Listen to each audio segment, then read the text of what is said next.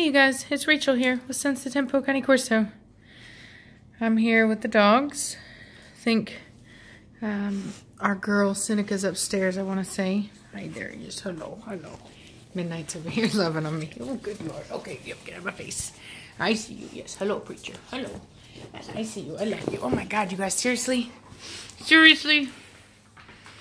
Being funny. Yes, I see you, preacher. I love you too. Ooh. Didn't get that on film, but that was Cashmere getting on to Midnight for being too excitable.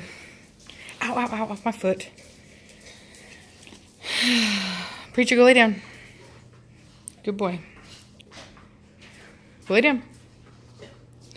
So she doesn't like that when they get in their face like that. Ah, Blondie. Come on. So the reason she doesn't like it is because they're acting too much like puppies. It's the same reason that Velocity got in trouble yesterday by Preacher. They're getting too old to be acting like children. Even dogs don't tolerate immaturity in dogs that should be acting more mature. So, not so different from us. Come on, you guys. Come in here. So I wanted to touch base on Cashmere. Come on. Come. Come on. Come on. Good girl. Yes. I wanted to touch base on, follow up of my series of what to expect when your dog is pregnant. We are at the last... Cashmere, shh, she thinks there's food in there. We've already fed her a ton. Get in here and lay down right now. You're not going to do that. She's cleaning the kitchen. You need to leave her be. Stay. You stay. I said stay. So anyway, she's just eating a lot right now. That's a big thing. Food has gone up a lot. We really don't want her going upstairs and stuff because there's just so much weight on her right now that it's not good for her joints. So, we try to monitor her stair use. We have a gate up to prevent her from going up there.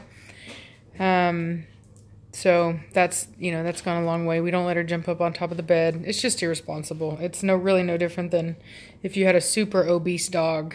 She's just way obese right now. Not obese, but she's if she was to be fat, then she would be. Right now she's just pregnant, but the weight is still the same.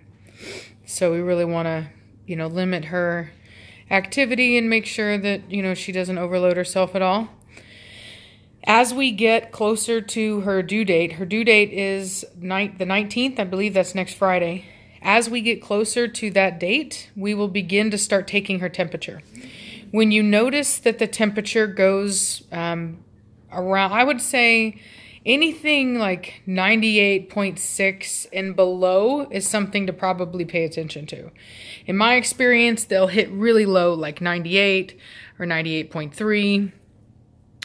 Stuff like that. That's a indicator that labor is going to be on pretty soon. Another thing that you look for is kind of some nervous panting, and you'll also notice that their pupils, You'll also notice that their pupils will dilate. And so those are all indications that labor is going to be coming very soon. When, I'm going to have to build the kennel box, so I'm a little intimidated by that. I'm not going to lie, but I'm going to do it. Before I hadn't done it, so I'm going to do it. It's probably just going to be me, but I'll figure it out. I'll try to enlist the help of Savannah. I'm sure she doesn't want to help me, but unfortunately, I need her help. So hopefully she won't give me too much fuss, seeing as how she's 13 and she's not too keen on helping, but we'll see what I can get her to do. So I would like to be able to have a nice whelping box like what Samantha and Josh have over there at Hawk Ridge Cane Corso. So, if not, I may still do what I did before. It works. It's just that I like the prettiness of the kennel box, and I like how, or the whelping box, and I like how it has the bar to prevent them from laying on them, and because I just pretty much camp out there for like the first couple weeks. I literally I'd barely sleep, and anytime I hear a sound I run in, and I have to you know, there's been a couple times where I've had to run in and scoop a baby up from underneath her. So, you know, it's just hard for her when she's got so many puppies. But hopefully maybe she'll be better this time. She, it was her first time before, so maybe it'll be different this time, hopefully. We'll see. But, you know, I'm not thinking that there will be any trouble, but one of the things that I do like to have, I like to have lots of fresh rags, and you need to like go buy some that you don't care about throwing away, because honestly you're not going to want to put those in your washer. So you know, you can go to Walmart and get yourself some of those like auto rag towels, you know, those blue towels, and just, you know, I just use them to clean the puppies off as they come out and kind of rub them and warm them up a little bit, get their body moving a bit, and I try to dry them off as much as possible. Another thing that I like to do when she is in labor is I like to give her vanilla ice cream. I make sure to buy the, you know, very low ingredients, nothing special, but I like for her to have the calcium. I like for her to have the, you know, the sugar, the energy from the sugar, and so I just find it to really help. And I also like to have bottles on hand. One of the things that you want to make sure of is that you don't use puppy bottles. You want to go to the store and get yourself some newborn bottles. I believe the ones we have are like Tippy, something like that. Timmy, Tommy, I don't know.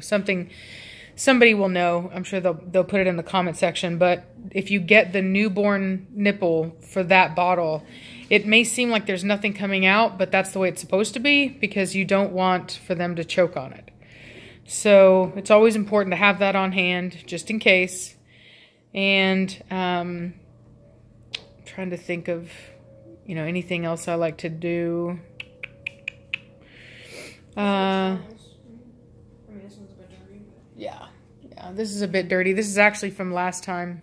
So you'll see these little bits of, this is like pine shavings that is stuck to it.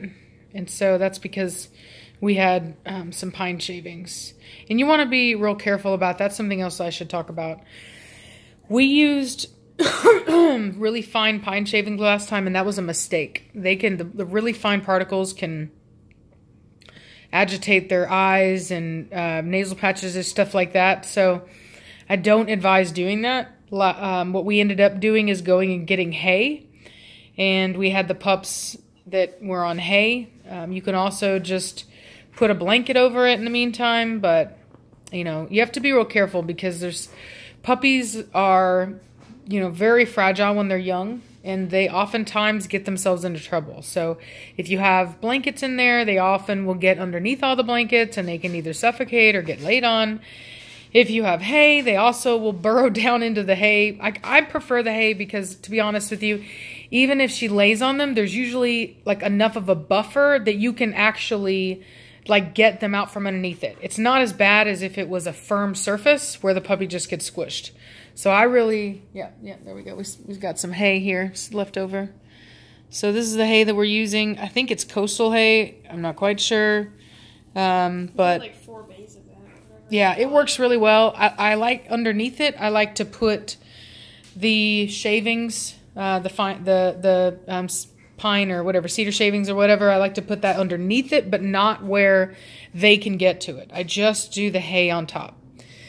And so if you don't have the rails of a whelping box, you really do need to be in there all the time, monitoring, making sure that nobody's getting laid on, because it only takes, you know, honestly, a couple seconds to lose a puppy. So, and you really don't want to have to go through that. It's quite tragic when you do. So anyway, those are some of the tips that I have. As far as whelping, I just, you know, you always want to let your vet know as well. Make sure that they're on call, that they know what's going on. It's a good idea to do like what we did, where you get an x-ray so that you have an idea of how many puppies are in there. That way you know whether or not you're going to need to rush to the vet if you've got one left in there or not. And lots of water for your mama dog. Lots of, you know, love and care. And then you also want to have a nice, I used a a chicken heating lamp. It's a red lamp. It was like $10 at Tractor Supply. But you want to make sure that the puppies stay warm. They cannot regulate their own temperature. So you're going to want to make sure that you are you want to have a thermostat in there so it doesn't get too hot, but you do want to make sure that they stay, pretty warm. So that's something that we monitor. I always, I completely OCD out on my puppies. I mean, I'm always in there with them, and I just love them. I like to just, spend time with them. Another good thing important thing is that you want to make sure that you take weights of the puppies. The only way you'll know when they're this small whether or not they're gaining weight or not is if you do regular weights. And when you have as many puppies as Cashmere's fixing to have, that becomes really important. So, keep that in mind. Go ahead and get yourself a little scale, and that will go a long way. So, trying to think, if you do have a puppy that has a hard time, maybe it didn't come out breathing, you can give them a good rub, and you can even there's a supplement, I can't remember the name of it, it's something Dine, but you can get it at your Callahan's, Tractor Supply, any kind of feed store, and it is I think it's Nutridyne. It is just a energy supplement, so it can kind of give them a kick, just to kind of help them if they took a long while getting out of the birth canal, whatever it is. It can kind of help them to get their metabolism up to where they can get to eating and catch up with the rest of the gang. Did you talk about what kind of formula you used? Yeah, the formula I used was Similac, I believe, and it worked really well. I had great results with it. Sometimes it can be hard to get the puppies to take the bottle, but if you're persistent and you keep trying, it will work. One of the things that I really suggest is to kind of wait till they're asleep a bit. Like, don't fight them too much. Wait till they're asleep a bit. Put the bottle in their mouth, and then kind of give them a bit of a rub, wake them up a little bit.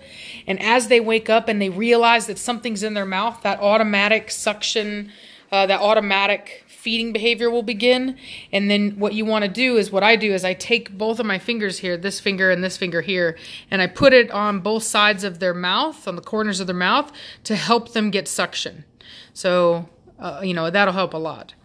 So every puppy's different. Sometimes you have to try different handling methods, just like if you're breastfeeding kids. So, you just got to keep at it. Don't give up. There are other methods, but that's what's worked for me. If you have a litter of puppies and you're having a hard time feeding them, feel free to contact me, and I can try to help you out and put you in the right direction as far as making sure that you can get them fed. So, because there are more extreme measures, like what are called... what do they call it? Syringe feeding, things like that. So this is the food that we feed. It's, it's Petlac, sorry, not Similac. So anyway, so this is what we give them. It works really well. You don't have to give it all the time, but you do want to make sure when you have a really big litter like this that you are supplementing any of the puppies that are not getting enough food. And that's the way you know that is by, taking their weights. So that's how we kind of keep an eye on everybody and make sure that they're all getting what they need. Last time Cashmere went into labor, I want to say a day or two before she was due. So there's the chance that she could go into labor on Wednesday. I mean, judging by how she looks right now, especially her back end here, I'm going to say that it's probably going to be sooner than later, because it looks a little red to me, and usually that will grow in size before they actually have the puppies to make room for them. So, pay attention to your female, read her body. Never leave them alone when they're like this, not ever. You really want to be on point, keeping an eye, monitoring, because if there's a problem, it is essential that you get them to the vet immediately. And if you think you've got a problem, please contact me, let me know. There's a lot of people that would give you bad advice, and the truth is, if your dog has already had contractions and they're pushing and nothing's coming out, I would say If they're straining and nothing's coming out, I would give them at the very most a couple hours, and then I would take them to the vet, because sometimes it can take a little bit to get that first puppy out. If you've got one puppy out and you go longer than an hour, take them to the vet, okay? If you have labor and you're starting to get a lot of black, smelly liquid, take them to the vet immediately. Those are all bad signs.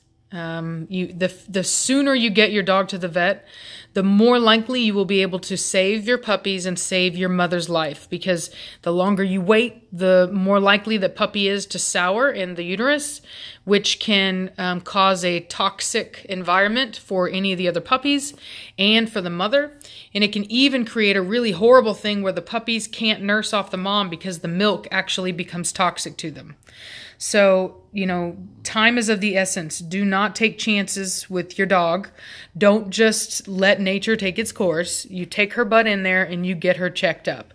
If you can't afford a vet visit, you shouldn't be breeding dogs, period, end of story. You should have enough money saved up to do a cesarean, which we're looking at least $1,000.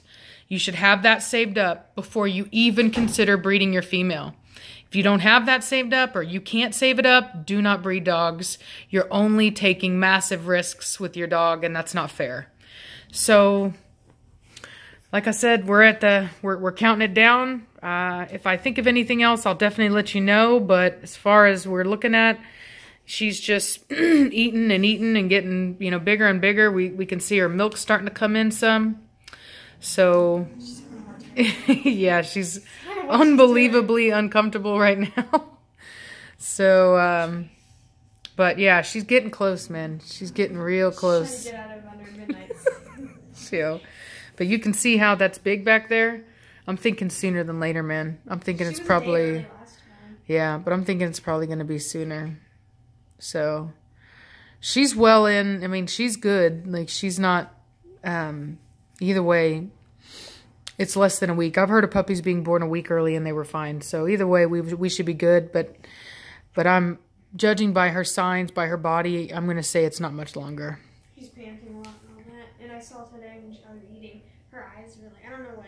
Like. No, she's not. She's not in labor. So anyway, I guess that's it for us today. Sorry, nothing really eventful. It's been really crazy. I've had a lot of personal stuff going on. Life has just not been easy for me lately. So I'm trying to hang in there. I'm trying to keep doing this and putting out good content for you guys and staying on top of things and just keeping my head down and keep trudging along. So bear with me, and as time goes by, we'll have more upbeat and better videos. And as we, move into this new house, Savannah and I, it'll definitely be an opportunity for us to really grow and develop some, much better content as far as having the property to do stuff and training. And, I'd like to put up a little obedience course on the property. I'd like to do a lot. So we'll be growing, but it's going to take work. Then I'm going to be tired, but we're going to get it done. So y'all have a good night. Enjoy your weekend, and we'll talk at you later. All right? Bye. Yep. Let's see if she'll wake up. Bye. She almost did. Hello. Almost. Anyway, okay. Bye, y'all.